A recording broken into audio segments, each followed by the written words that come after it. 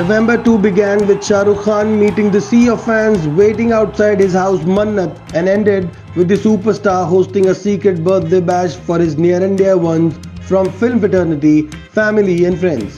While the netizens are busy discussing their favorite superstar Shah Rukh Khan's birthday bash, visuals and pictures from the night have also been going viral on cyberspace.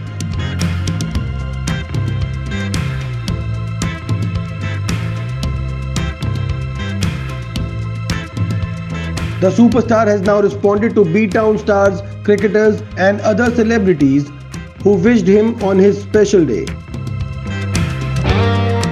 Shah Rukh replied to Sachin Tendulkar, boxer, actor, politician Vijender Singh, cricketer Nitish Rana, WWE superstar LA Knight, Jawan director Atlee, actors Kamal Hassan, Sonu Sood, Rajpal Yadav, actor politician Ravi Kishan, Urmila Matondkar, Juhi Chawla, Kajol, musician Pritam and many others.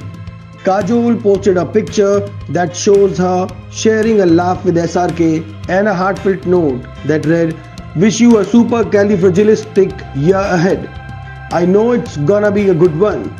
Resharing a post, her Kuch Hota Hai co-star wrote, "From your lips to God's ears, you be well and happy too. Love you very much and thank you." Juhi shared a beautiful collage that consisted of screen grabs from some of the films in which she appeared with SRK and wrote, "500 trees for a friendship that is beyond words, beyond time and sometimes beyond my understanding." SRK replied to her post saying, "I understand and as long as one of us does, it's good enough. Love to you and thanks." Reposting Urmila's post that read, "Happy birthday, oh great one. Love you for showing us that apart from being a great actor, it's equally important to stay gracious, humble, positive, loving and humane. PS, we better click a new pic soon so I can stop posting our childhood ones." Shah Rukh responded saying, "Yes, we need to get an updated pic soon." Shah Rukh's reply to actor Kamal Hassan's post read, "Thank you so much sir, been learning from you and trying to do my best. Love to you and happiness."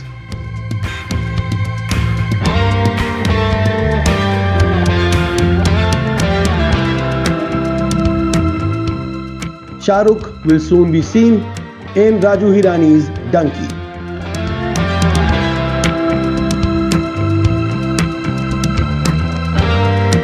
For more news and updates, stay tuned to ETimes.